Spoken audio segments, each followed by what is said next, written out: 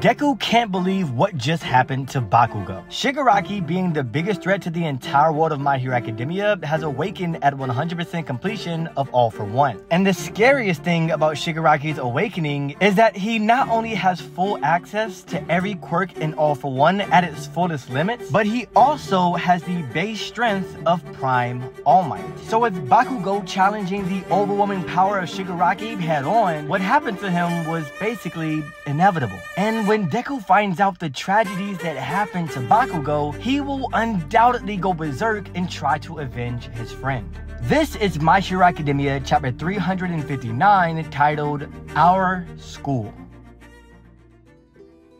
The chapter starts off with us finding out from a recording that the UA flying coffin is continuously losing altitude. Due to Shigaraki's body mutation making him so large, he's basically too heavy for the coffin to carry, forcing it to slowly fall down and foreshadowing an eventual crash. And this would be horrible for the heroes, as the original plan was to use the electromagnetic barriers to limit Shigaraki's mobility due to him having All Might levels of strength and speed. And if ever the UA coffin crashes, that would undoubtedly mean the end of everyone's life in that fight. The people shown to be recording this information is none other than the UA management course, who explains that even though the electromagnetic barriers keep Shigaraki caged, it also makes it impossible to communicate conventionally with the outside world, which turned out to be the main reason for the management course to record everything that has been going on. When confronted that the management course shouldn't be making documentaries and should instead help prevent the UA coffin from falling, the management course class president claims that there is no better time than now to be recording. He continues to say that every crucial battle up until now has been extensively filmed and documented for the sole purpose of producing heroes, and that the main job for the management course is to bring heroes closer to society. The legacy of All Might could be drastically altered if not for his legendary video saving over 100 endangered citizens. And Kamui Wood's hero status would be nearly non-existent had it not been for his tear-jerking documentary. Creating the stories of heroes through videos and documentaries are the culmination of the management course's studies over the past 3 years, so that they can be the ones who tell the story of how the heroes, no, how everyone won this fight. With the conclusion of that conversation, we head back to Bakugo versus All for Shigaraki, and after activating his area-heavy suppressing armor strafing Panzer, Bakugo charges at All for Shigaraki, completely catching him off guard and exploding his face with his ultimate attack, Howitzer Impact Cluster Bomb. This attack was powerful enough to completely break through the electromagnetic barrier meant to hold Shigaraki. It was able to shake the entire UA coffin and was even intense enough to almost make Monoma blink, even though he's a long distance away from the fight. Complaints about Bakugo's massive explosion came from the support crew in charge of maintaining the power within the UA coffin, where a third-year student questions if Bakugo was trying to blow up the entire stage, and further threatens Bakugo's life if he accidentally burnt the hair on Nejiri Hato's head. But Kaminari confirmed that everything will be alright, and that despite his appearance, Bakugo is quite meticulous, alluding to the times where Bakugo would scold him for not resting his left hands on the table. But what Kaminari is really trying to say is that Bakugo isn't the type of guy to disregard his surroundings in a fight.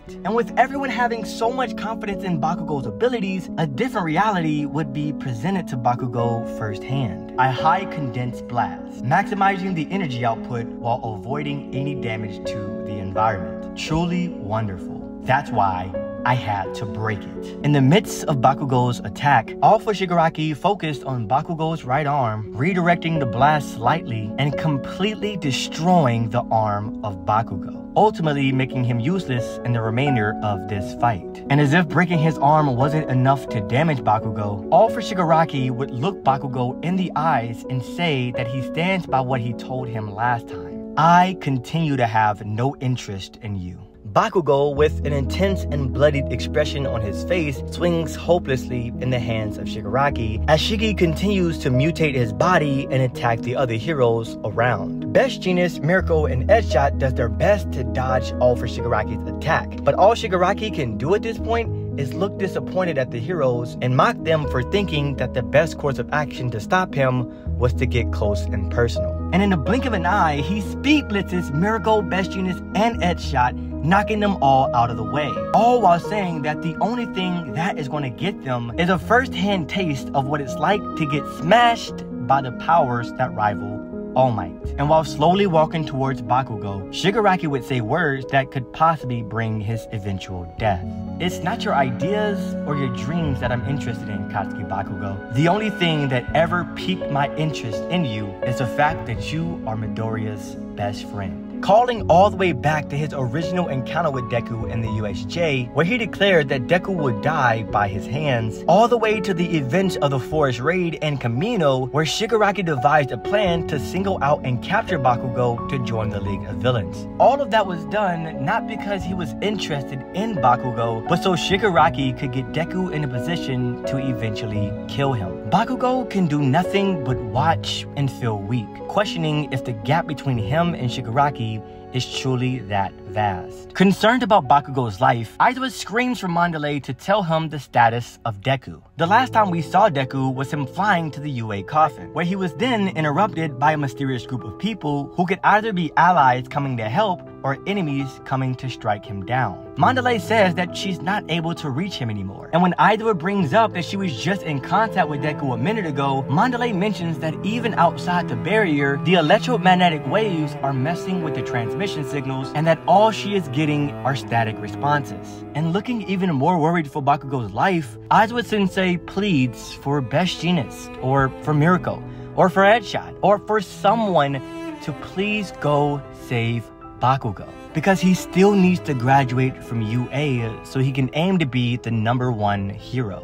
And as we see, Shigaraki is menacingly walking away from a destroyed UA high. And through the rubble caused by this fight, we see Tamaki Amajiki, aka Sun Eater, start to stand up. And he immediately tells Nejire Hado that even though they are officially graduated from UA, he still wants to have a proper graduation ceremony. And that after this fight is over, they'll get Principal Nezu to throw one for them. As they get ready for what could be their final battle, Sun Eater then asks everyone if they think they will make it out alive. And with the best boy Lemillion permeating from the ground, he says that he doesn't know, but at least they will be able to keep everyone safe until Deku gets to the fight, setting up what could be the most tragic death in the entire series. So now we have to ask, where is Deku? What is going to happen to the heroes? And will the big three make it out of this battle alive? Wing His Zone every single day.